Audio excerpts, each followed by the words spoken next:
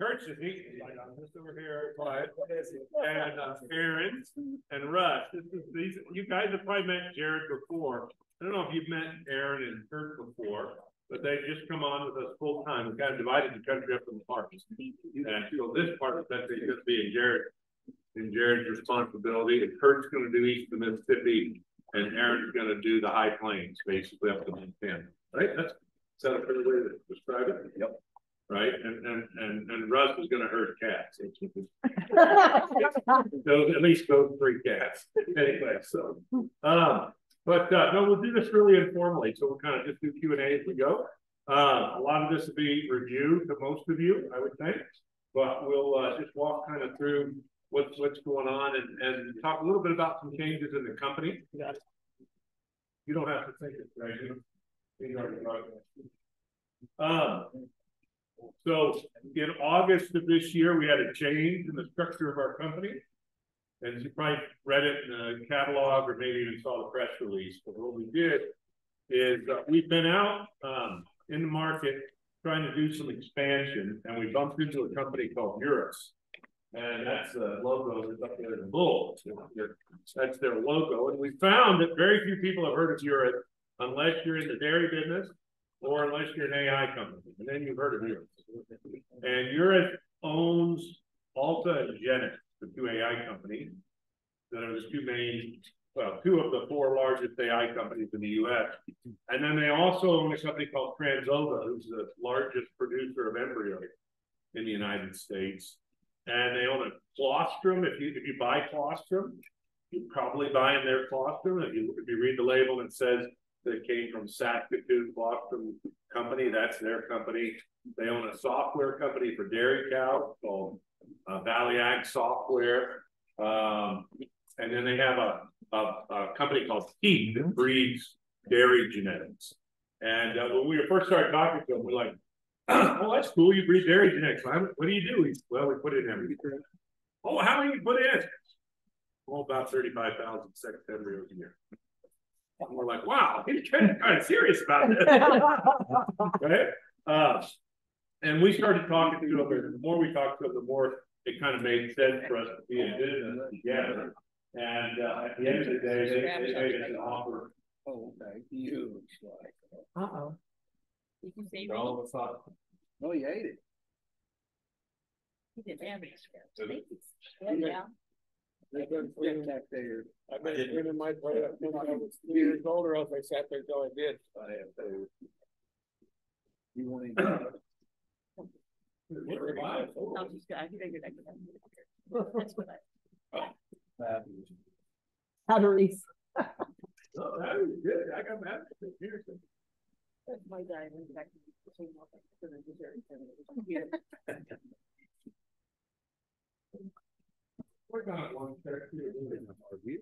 try to use changing over and both those significant things, but not eight. Turn it on. Turn it on.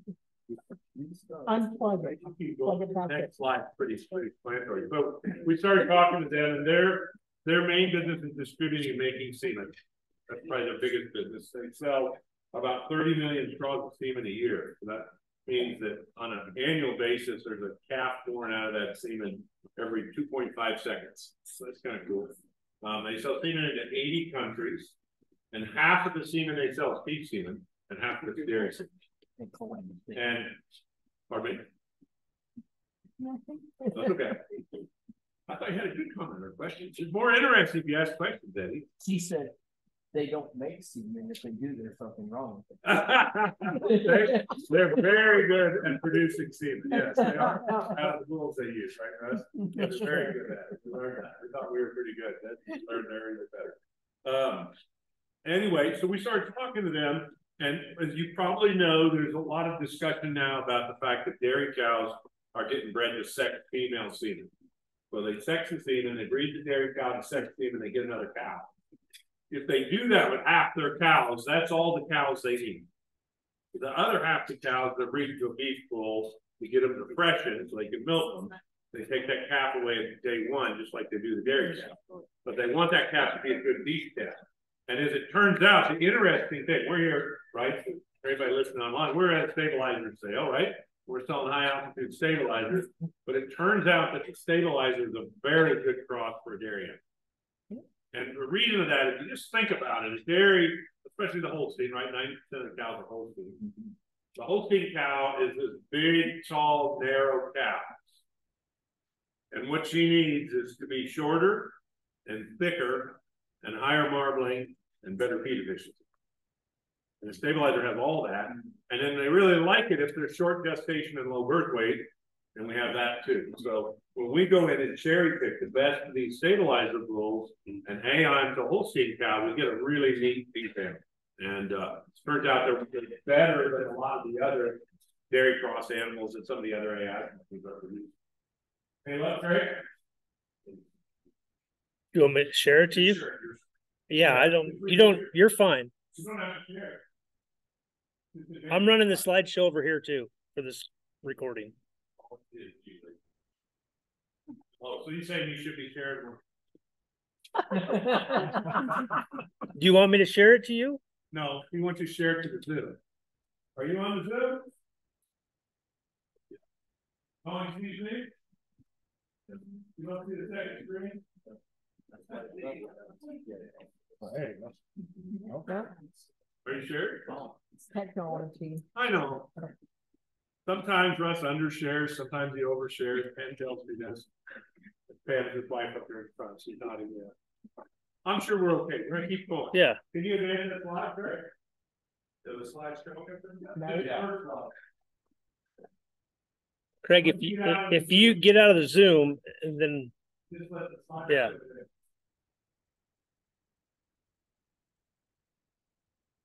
So we got talking to him about this idea of stabilizers were better. And then about the same time, we had a feedlot that bought some stabilizer sire calves from us and fed them. And then they came back to us and said, hey, can we have an exclusive on stabilizer? And we said, oh, they must have fed okay. Yeah, they were okay. And so we ended up making a deal where Eurus bought our company. Eurus is going to put that semen in the hundreds of thousands of dairy cows. And that feedlot's going to buy back the calves. And the reason I talk about all that, because everybody's like, what does that have to do with our business, right? If we think about the business we're in raising beef calves, what makes our business tough is that, like, you come here and you buy a really good bull, and then you go to sell your calves, and it's hard to get more than average for your calves, right? So you're stuck kind of retaining ownership to get the value out of them. If you sell them, it's hard to get paid for. And some of you here in the audience retain ownership, some of you don't. It would be neat if they would show up and buy them for what they were worth. That's kind of what we got going on in the dairies. We got a premium system that pays the dairyman more for the calf than the dairyman pays us for the semen.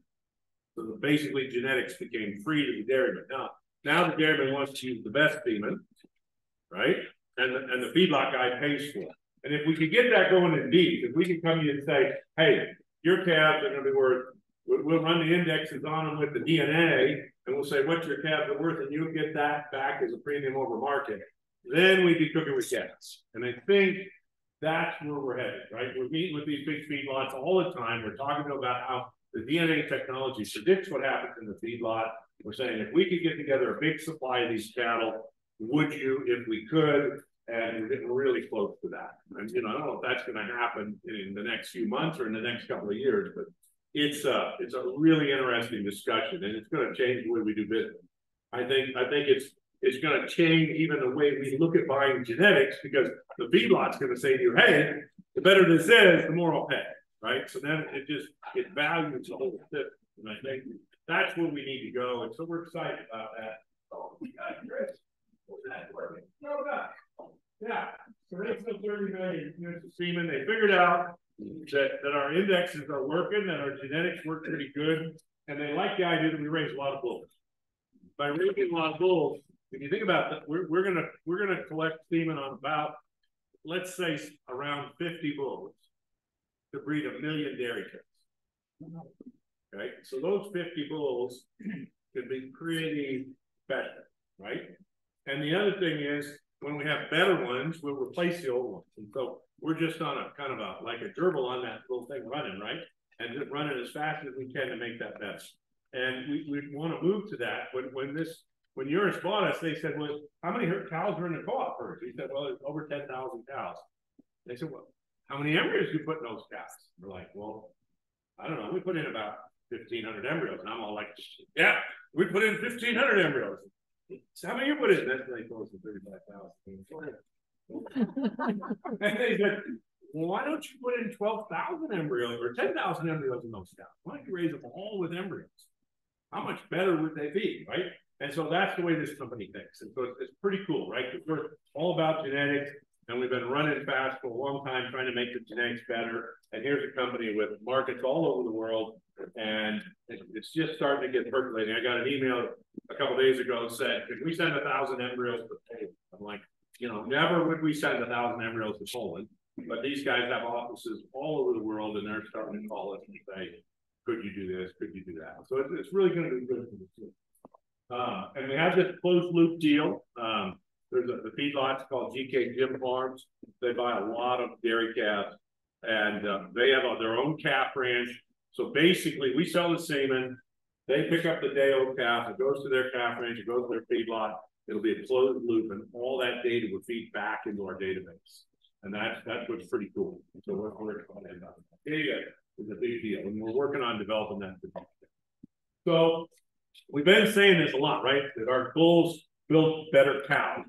We've been saying that, you know, we used to advertise a lot of feedlot data. We've done less on the feedlot data, not because feedlot data is bad. The feedlot data is great, but we figured out that what matters most to ranchers is the cows. So we said, you know, this is how good can we make the cows? And I think really in a large way, you know, Craig Hayes is in our organization now. He's Craig Waves, so everybody knows we're sitting over there in the corner. And Craig is in charge of quality control in our system. And when Craig came, there were some of the fundamentals that I think our cattle weren't doing as well as we need them to do. And one of those was udders, and one of those was feed. And Craig has really been instrumental in trying to up that game. Now, EPDs for those traits. We just implemented an EPD that's how likely the bull is to pass his semen test at 15 months. And now we're selecting with that. We've got the maternal stars. Everything's designed now to help you make the best decision buying bulls and make better cows.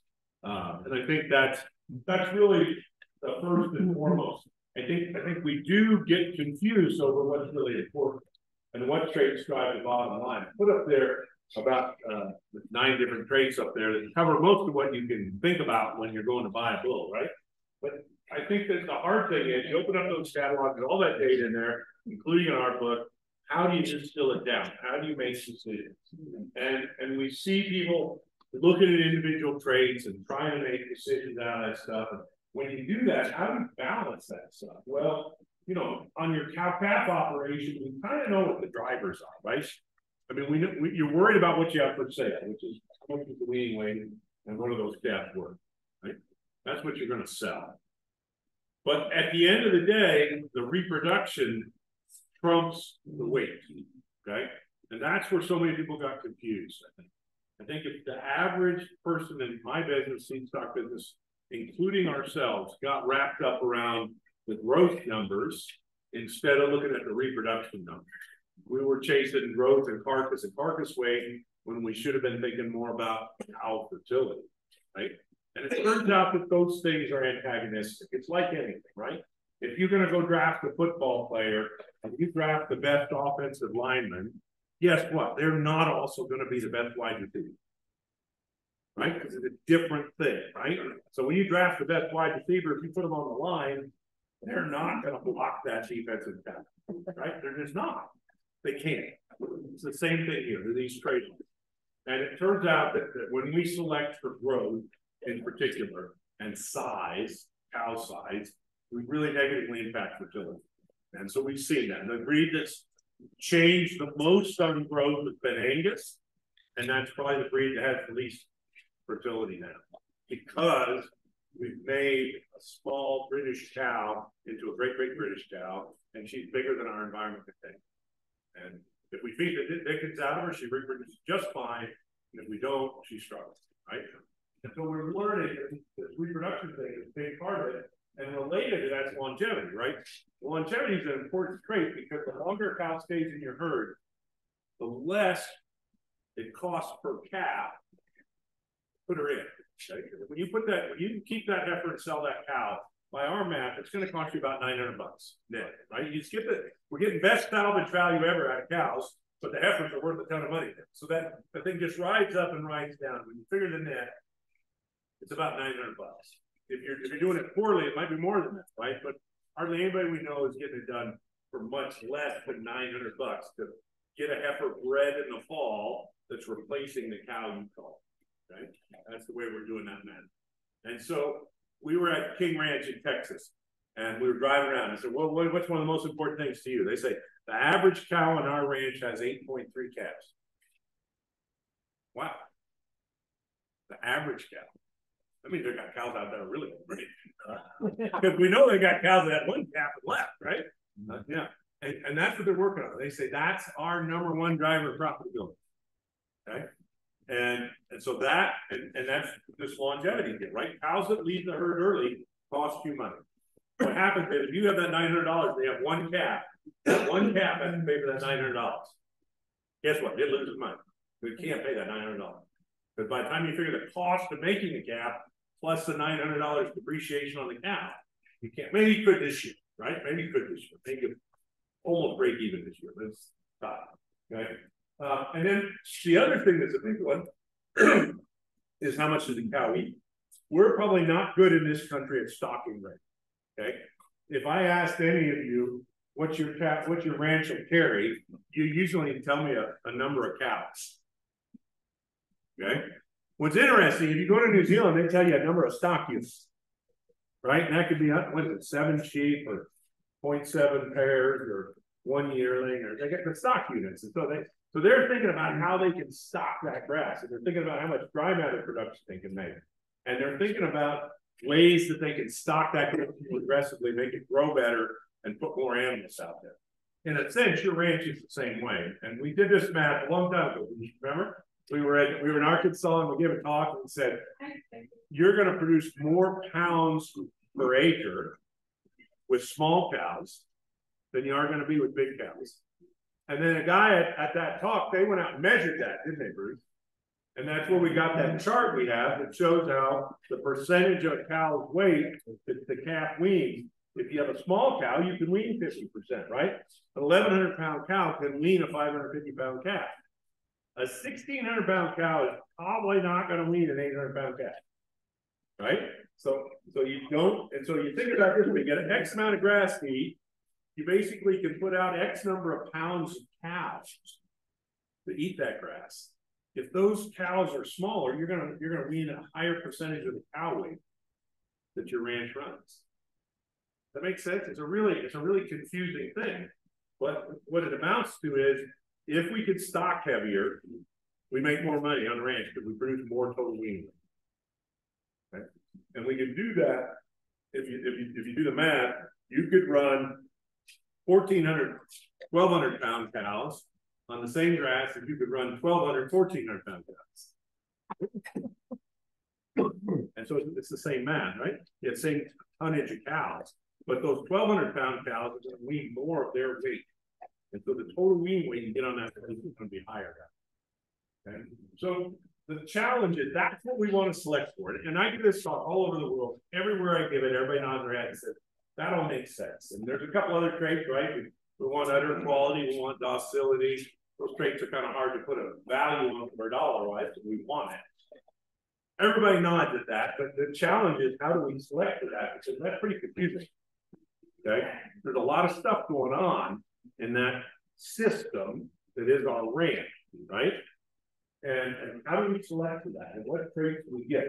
And this is where we got this cow fertility DVD that came out now 2.5 years ago, I think, Frank. Does it sound right? Yeah. About 2.5. And I always say it's the most important EPD that most people have never heard of. And it is cow fertility. We put it in as fertility, but it's cow fertility. And the way it's measured is that we get an EPD back from Zoetis that goes from like -1 to +4. And what that says is if the average, go back to King Ranch, average cow there has 8.3, right? So in that herd, a +1 bull's daughters would have 9.3. and a -1 bull's daughter, that's 7.3. Okay, but it's taking the average number of calves that the average cow gets, and it's saying, is it more or less? So we got that EPD, and we're looking at it, and our whole team was looking at that number. We said, we know, we've been told all our life that fertility is really important genetically, but we don't know what that trait's worth.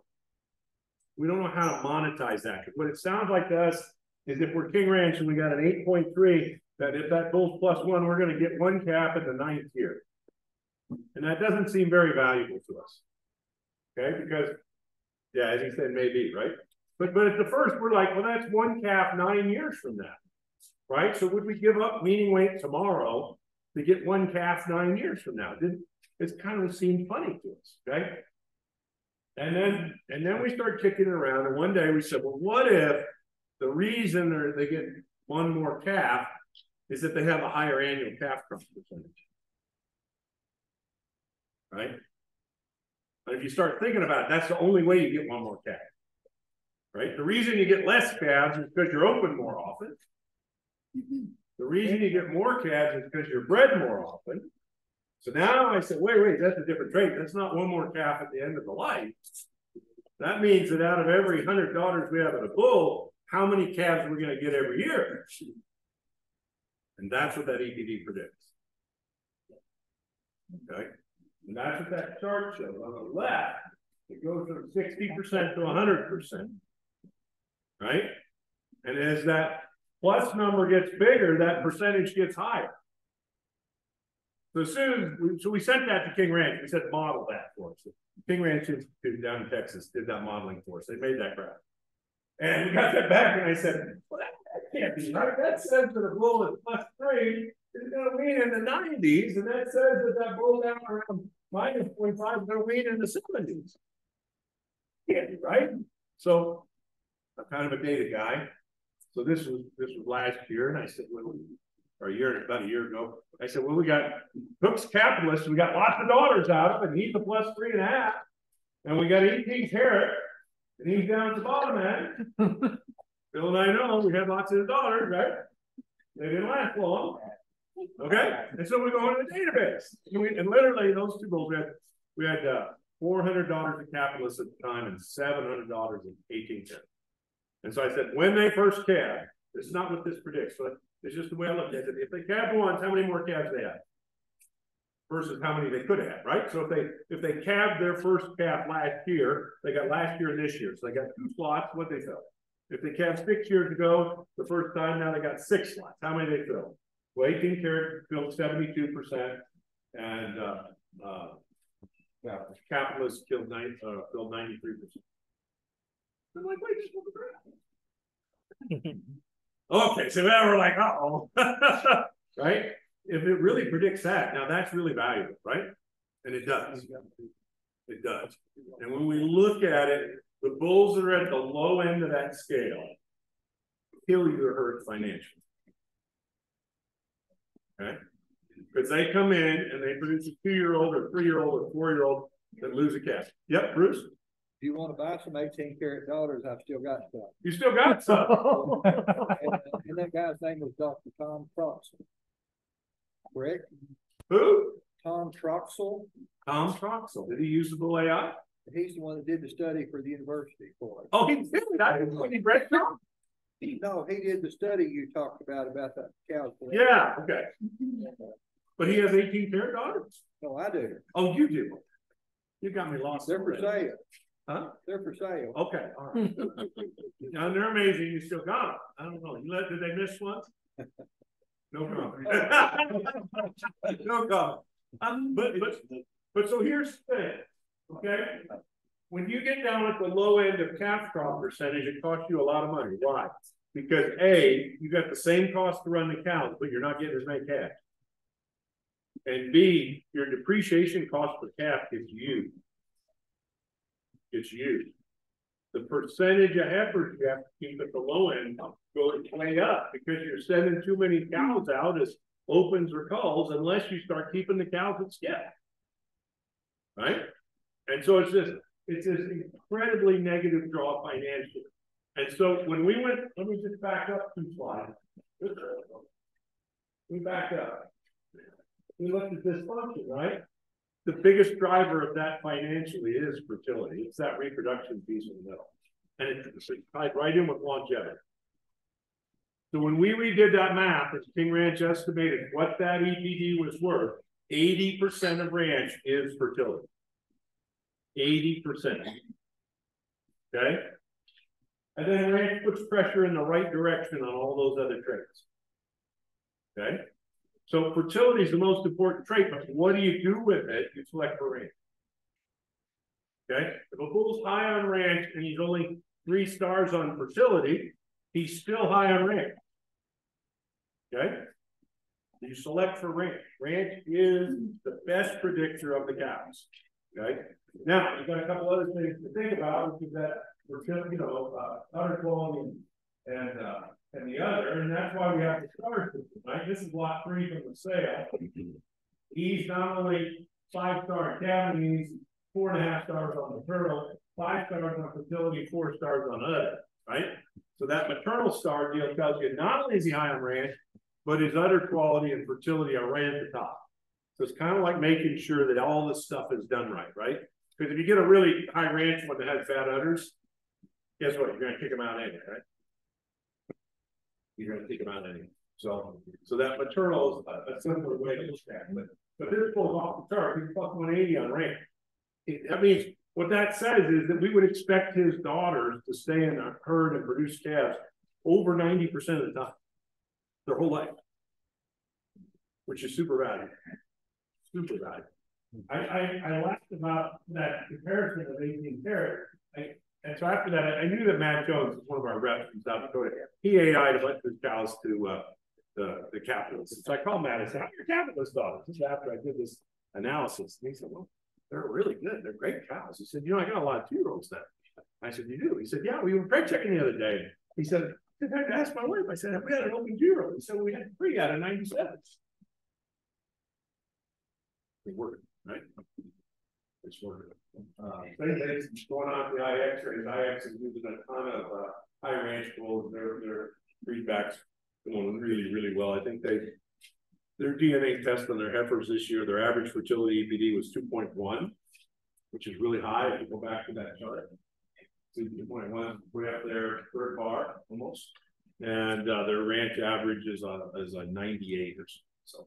Super high. Aaron just did, one of his customers did some replacements we sold, and they were over 100, right, Aaron? 107. Yeah, yeah. And when we get those high ranch daughters, right? And if you think about it, the average ranch today is 60-ish in the database. I don't know, you can look at the catalog. If you look at a 50th percentile ranch bull, we'd be, I think, around 60. So if we go back to lot 3 and we said we breed 180 to a 60, we're going to get 120. 120s are what? On the female, top 1% commercial females. Okay. So that's how far out these bulls are on that ranch number. They're like, if you pick those top bulls, you can breed average females to those top bulls and get top 1% calves. Pretty cool. Right? Pretty cool technology. So at the end of the day, it's just one number, it's just ranch if you're going to sell lean. Okay. If you're not going to sell lean, there's a lot more complexity. And if you're at this sale, you're probably also here thinking about pack, right? Because these cows are not all at altitude, so you got to worry about pack. And we know, I mean, I go to England every year, and they've tried to select for pack, but their highest hill is 1,200 feet. They don't have any path issues. Okay. A cow. If you're a cow and you're born in Ireland or England, you're pretty happy. I'm serious. I don't know if they have a bad day. When it's bad, they take them in the barn. Okay. They literally, no, I'm dead serious. They put them in a barn on a straw pack. And we're testing a lot of bulls. The bulls that are here, except for the fall bulls and a few of the other bulls, right? 10 more bulls. Is it marked in there? Do they know? They're not certain. Okay. So almost all these bulls, not all of them, but almost all of them, were tested at 8,200 feet. Okay. So we go up here to Walden every year, we hold the bulls up and we test them there. And that's the basis for the EPDs. And the EPDs are working really well. And this is the original chart. I never did go look it up, Craig, but we must have over 12,000 PAP scores now, something like that, right? And that's the way PAP EPD is correlated to PAP score. And what we do is we sort the bulls, we take the altitude now. But as we do that, Holt, Dr. Holt, when he tests them, he's like, man, these bulls are tested lower and lower because we're sending lower and lower PAP EPDs up to be tested, right? And so the whole thing is clicking along, right? It's not, we're working in a biological system, and PAP, brisket disease, I should say, is impacted by the animal's potential to not have the problem versus the stresses and challenges the animal has, right? So if you buy a low PAP EPD bull and your calves get all kinds of sick respiratory-wise, you're still going to have brisket problems.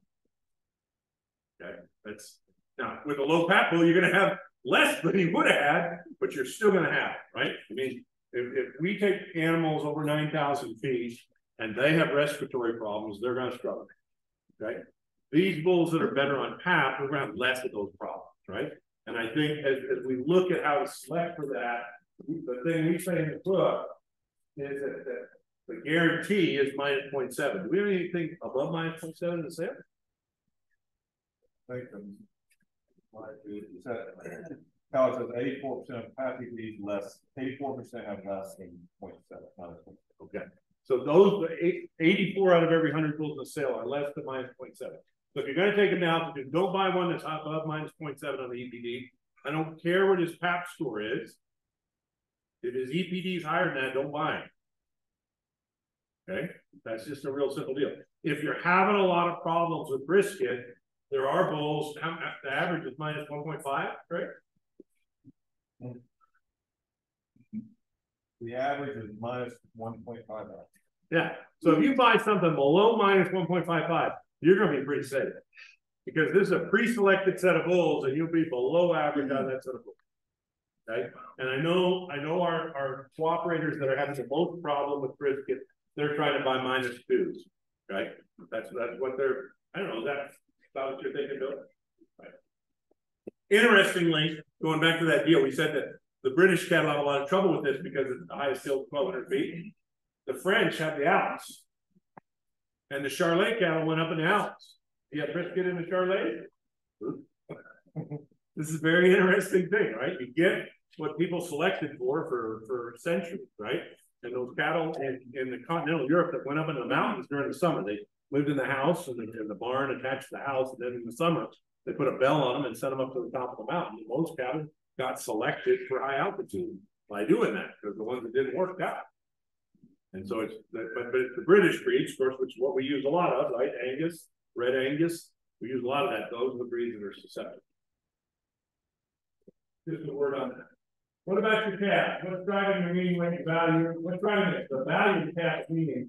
There's a huge spread in the value of these calves, probably more than $600 on today's market. And the big driver in that is feed efficiency, feed conversion, which is predicted by the feed to gain and PD in there. Interesting side note, one of the reasons that we're in a deal with, we're in this Urus company today is when we fed the stabilizer sire dairy cross calves, we feed everybody on feed conversion because the bulls we picked were negative on feed to gain. That thing works. It works. Okay. The big driver today. In fact, there really are two big drivers on your calf. One of them is feed conversion, and the other one is marbling or carcass fat. Those are the two. If you're going to retain ownership, those are the two things your calves have to be good at. Okay, is feed conversion and marbling. You also want them to make heavy carcasses. You want them obviously to stay healthy. But the first two, feed conversion and marbling, drive way more value than carcass weight. If you think about it, if you get to a heavy weight inefficiently and you don't marble, you're not going to make money. You got to a heavy weight, but it cost you a lot to get there. And when you sold the meat, you sold at a lower price. Okay, so that's why that works out. Feed efficiency, we've measured over 40,000 animals now. We're continuing now to advance this. We're starting to measure animals on finishing rations on feed efficiency. I think you're going to see some new traits come out with our analysis on that. by measuring what they eat, we have really good predictions. There are huge differences. These two bulls, everybody, and they may not have seen this slide. If anybody want to just say they didn't see it, so I can explain. Okay, thanks, Vic.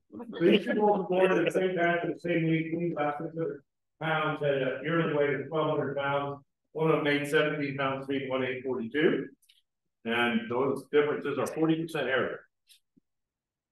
And a bull that eats 42 pounds, quick mass test, if he's going to convert it 4 to 1, how much do you have to gain?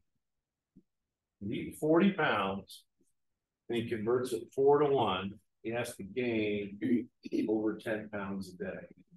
Has anybody found a bull that gained 10 pounds a day? No, they don't exist.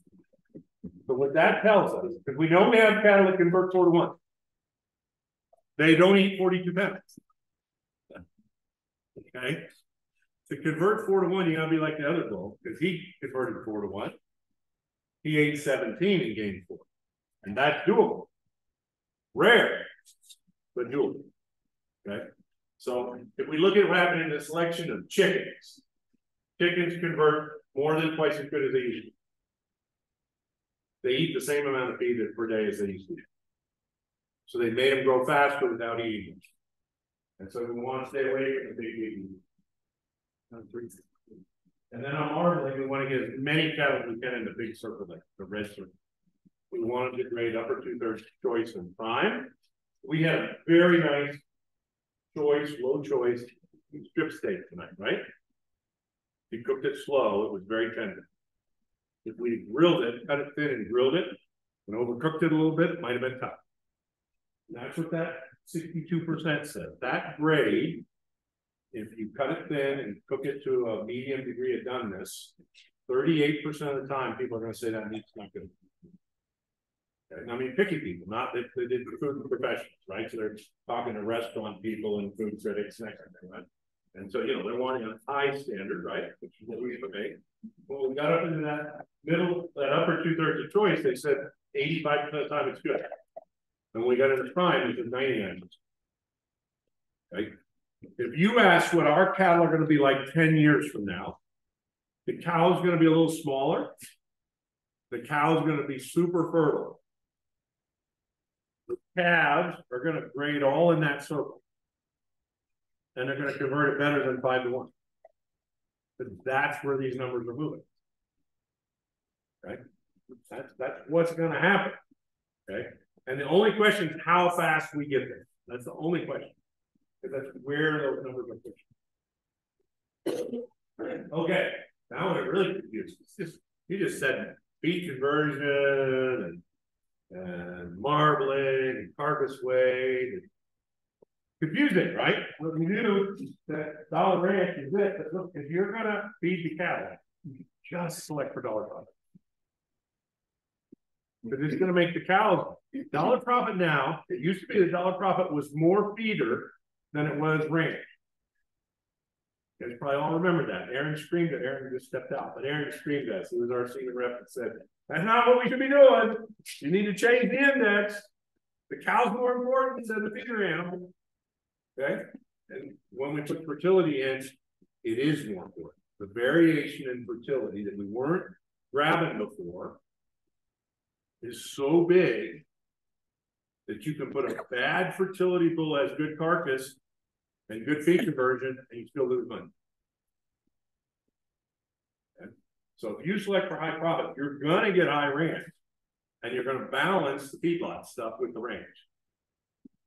If you're selling a weaning, it's just ranch.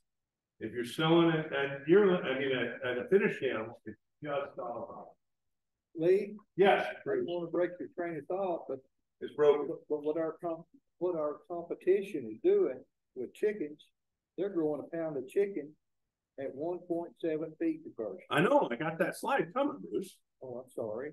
I took it at your place. No. And a chicken is always a chicken. It always tastes like chicken. It's never tough. It's never tender. It's the same. The same. It has no fat. What's this chart say right here? What's that standard beef over on the left that has no fat? We just find no label that says it tastes like chicken.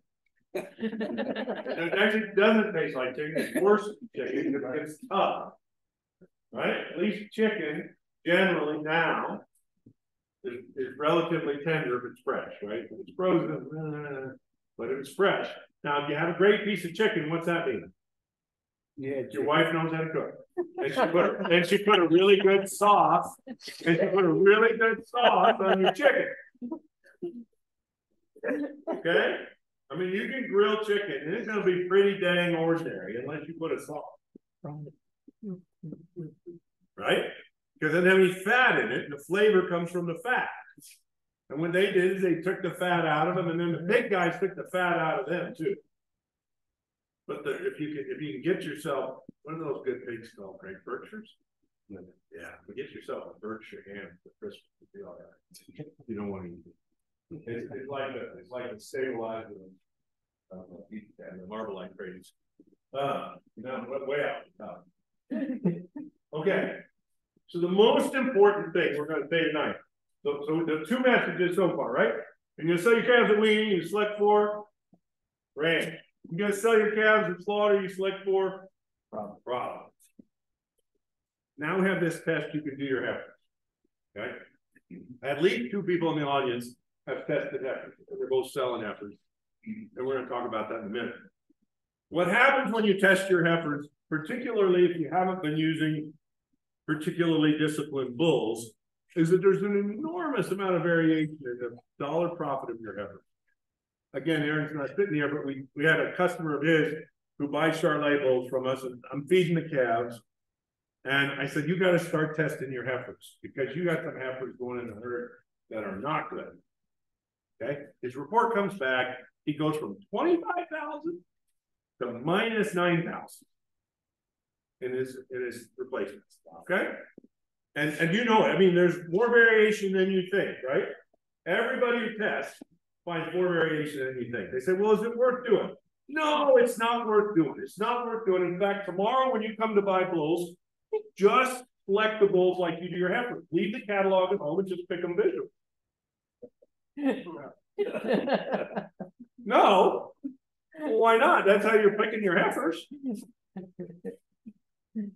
So you see what I'm saying? You wouldn't pick your bulls that way. I mean, I don't care how visually oriented you are, you at least want to look at that paperwork, right? At least. Okay. Some of you might base 80% of your decision on the numbers and 20% visual. Some might be 80% visual and 20% numbers, but nobody says, oh, I don't need to look at the book. But that's exactly how we've been picking our heifers. We don't have a book. We don't have a book. Okay, there's a lot of variation in these bulls. We've selected these bulls highly, and there's still this much variation. In your heifers, there's more. Okay, now here's a takeaway that I did not expect. The herds that are spending a ton of money on this and not testing their heifers are improving slower than the herds who are spending 25% less on bulls and testing them. And I would not have expected that, but we've tested enough herds now.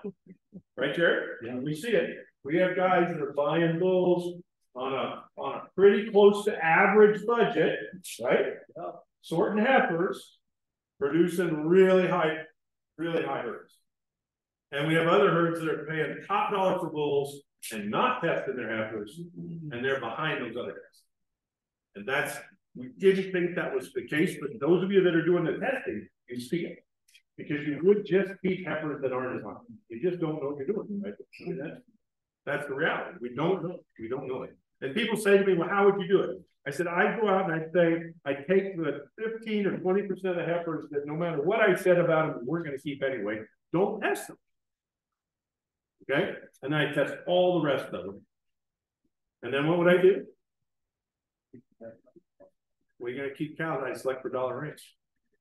And I'd go on keep and disposition and anything else that's giving you grief. Okay? If feed are giving you grief, you got an EPD. If disposition is giving you grief, you can cull on that. Okay? But what I find is when we give people the numbers, they want to cull on all of them. I'm like, only cull on the stuff that's really hurting you. If the other stuff's not hurting you, just select it on ranch or profit. If you're gonna sell them weaning, you just pick on ranch. If you're gonna retain ownership, you just pick on profit. When you go to test in your heifer, like my herd, got Leachman. Yeah, When we go to test and then don't have a lot. it'll still work. As long as it's Angus, right? A lot of Angus. So we can characterize Angus, Red Angus, Simmental, Gelby, Charolais, South Devon really well. We can characterize Hereford and Limousine a little bit less well, but we can still characterize it. And then if you got Belted Galloway or Scottish Highlander, sorry, we can't. We don't have, the deal is we don't have those animals in our database. If we don't have those animals in our database, we can't use the DNA to predict it. Because the way the DNA works is really simple. You send me a piece of DNA. We look and say, we got animals in the database with that DNA? If the answer is no, it doesn't work. And then if we do have DNA like it, do we have data on those animals? If we don't have data on them, it still doesn't work. In other words, if I go collect a bunch of DNA on Belted Galloways, but I don't have any data, I'm still not going to be able to predict what a Belted Galloway does. I got to have data, right? So we're gathering as much data as we can on those breeds. Obviously, Limousine and Hereford are two of the big breeds that we don't have a lot of data on. We're trying to get more. But that's the way that thing works. So how are we getting all that data? You know, that's the group of seed stock breeders. I don't think we started putting this in the catalog because I don't think people really knew that there were that many different seed stock breeders sending us data, right? Every one of those companies up there is a feed stock company, and they send us data, and we function like about the 5th largest breed association in the United States. We get about 35,000 records a year. And almost everybody on that screen is taking cow weight, and almost everybody on that screen is taking feed efficiency. And they're all running DNA, and they're all calculating index. And that's what's given our database more reach. That was another thing when we went to Eurus. There were some companies that talked to us that said, you shouldn't be sharing that with everybody. And we said, well, that's how we got the database. It's a group effort, right? And they said, no, you'd be better off doing your own. And we said, we don't think so. We think we're better off with the group. And Eurus absolutely thinks that way. They're like, you've got a big population, you've got to get lots of data. The way you're doing it, we think is right. So you got to set your goals, and you get these indexes. We'll be adding feeder to the output from Inherit, and that'll be coming out in the next 12 months. And you get that on there. Of course, you get dollar ranch and dollar profit. And so what you do with that result is you sort out the trait that's giving you grief. Okay.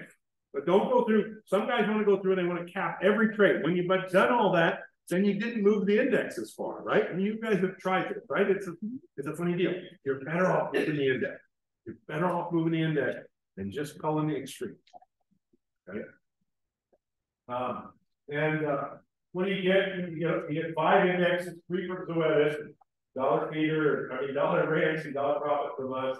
You get 18 different EPDs. You get how the animals rank within the population. You get the parentage, if the sire and the dam are in the database, which if you start doing your cows, eventually it'll tell you who the dam is of everything, and you'll get almost a pedigree, and then it'll tell you which breeds is in them. The breeds thing is quite interesting because you'd be surprised.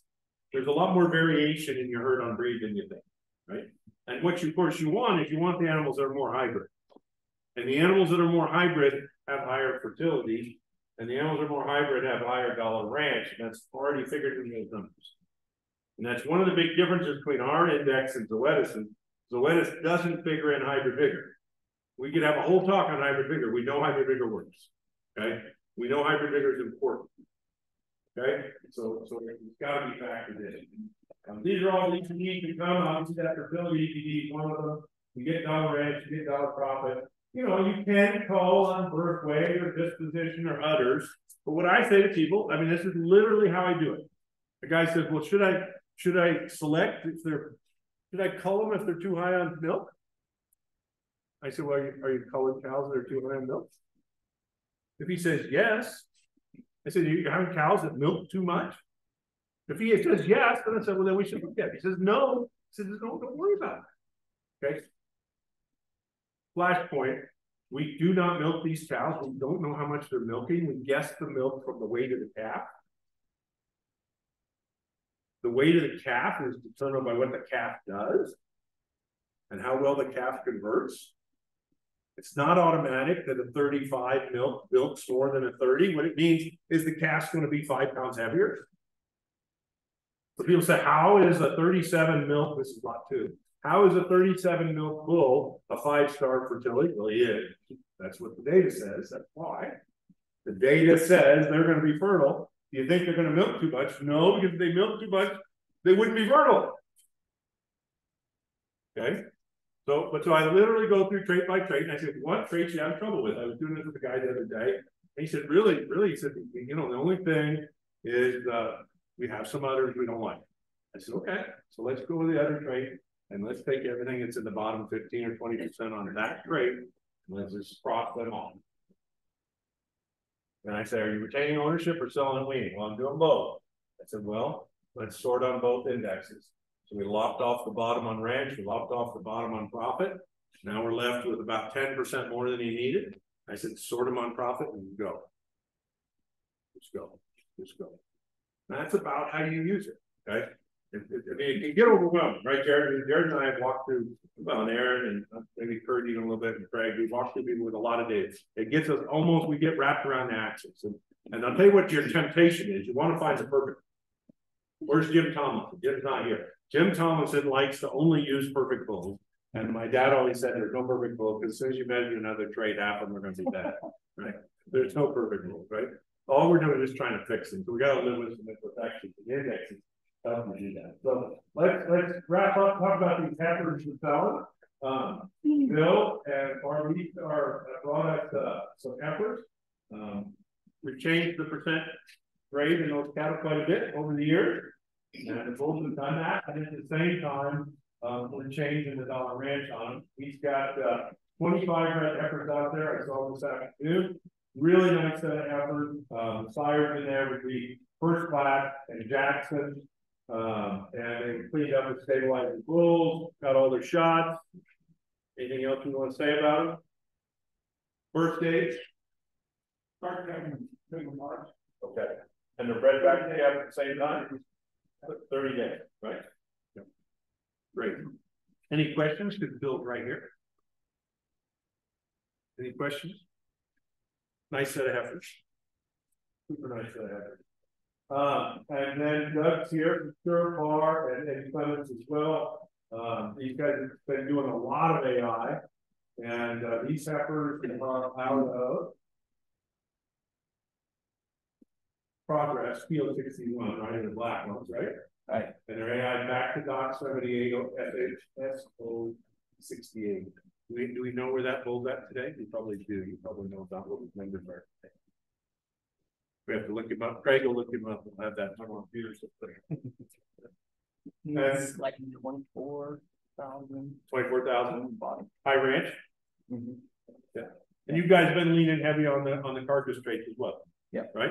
Pushing for the high. We've been pushing for that perfect goal. Yeah. You bid on some that were really close. Yeah.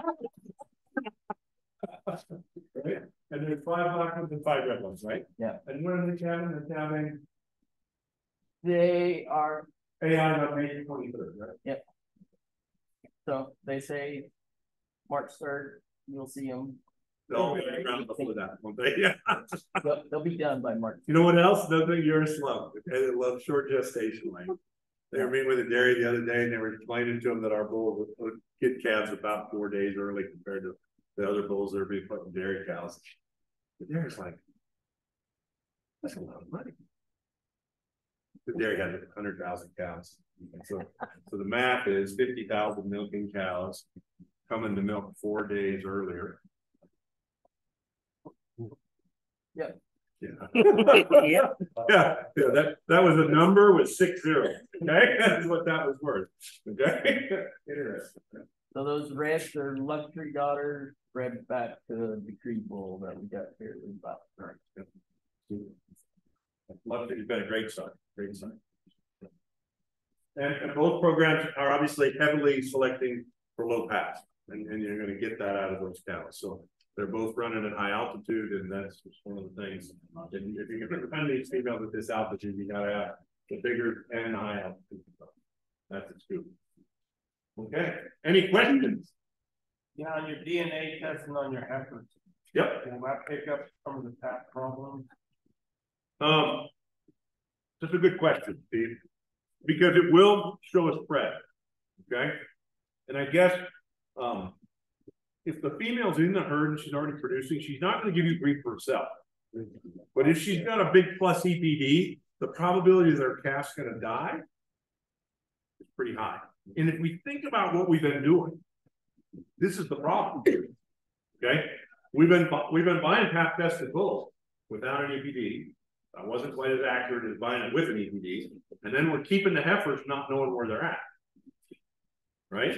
And we think that EPD is pretty predictive, right? I mean, it's not 100%, especially on low accuracy stuff, right? I mean, there's some of those stuff move around a little bit. It's not 100%. So I guess I would tell you, I would call the extremes on that. Again, I go in and I'd say if that EPD is in the worst 15%, you probably gotta go. Are you guys doing different with that? So this year we started pulling DNA on the heifer calf at Brandon's. Before we were doing it after we weaned. Yep. But we had AI'd a few cows to an ABS bull that was supposed to be really low fat on theirs. We lost 3 of those calves.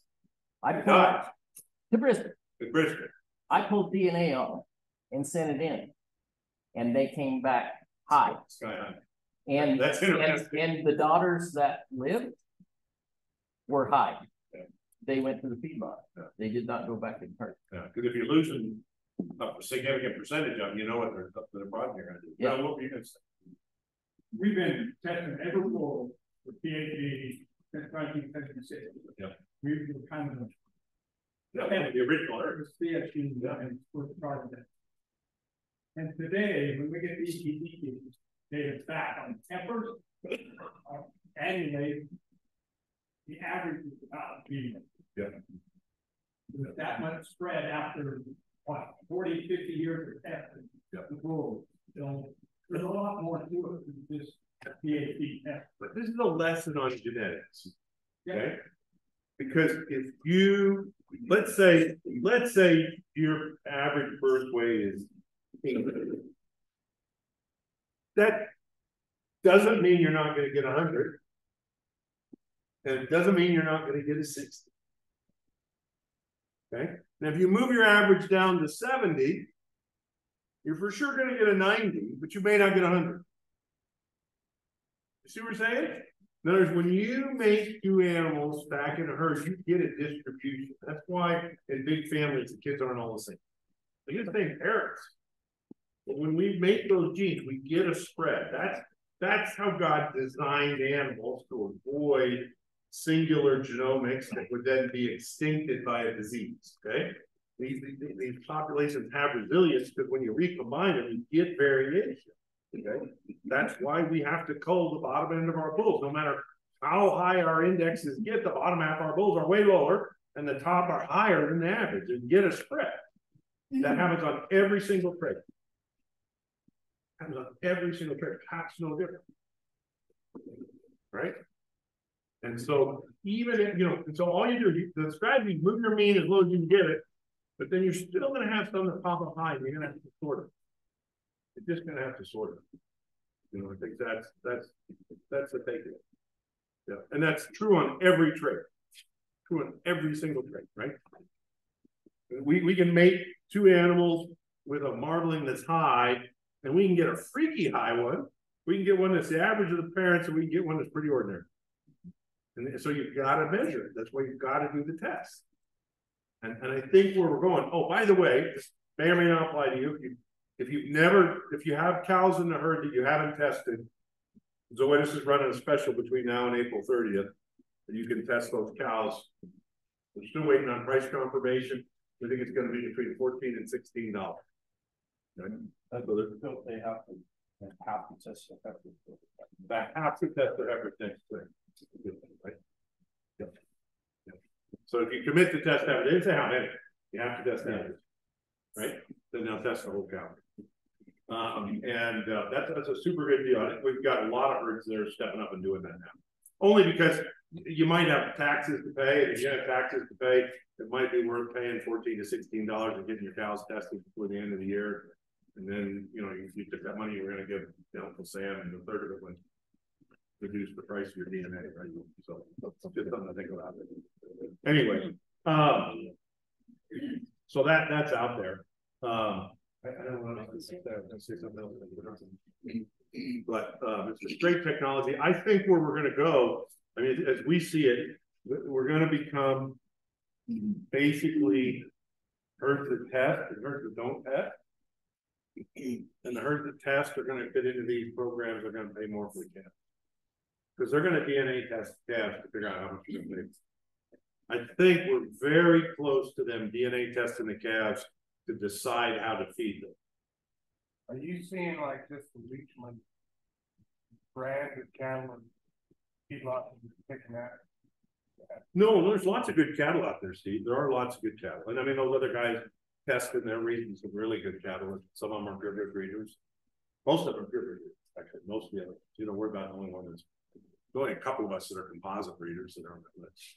But yeah, I don't think there's not a corner on goodness. There's a corner on doing and measuring the right things. I mean, what people aren't measuring, they're not taking cow weights. They're not measuring how much their cattle eat, and they're not selecting for feed efficiency. That's what's not happening. And and they're not selecting for fertility. Angus just came out with a fertility EPD, and the correlation to ours is almost zero. And we know ours works, and that means theirs doesn't work. And why? Because those Angus cows are in herds that are over managing them with feed, and you can't see the difference. So that's not a big problem. Most feed stock herds feed to make sure that they have a very low open percentage, right? So it's just the way, and then you can't, then you don't have any data, no comparison. Okay, very good. How about a thanks to it? Well, they're not here, but I'll thank them for it. Wouldn't that feel good? That was a great job. Did a great job. Yeah, thanks, Steve. Thanks. Yeah. Thank you all for coming. Fun. Very good. We'll see you tomorrow. Right.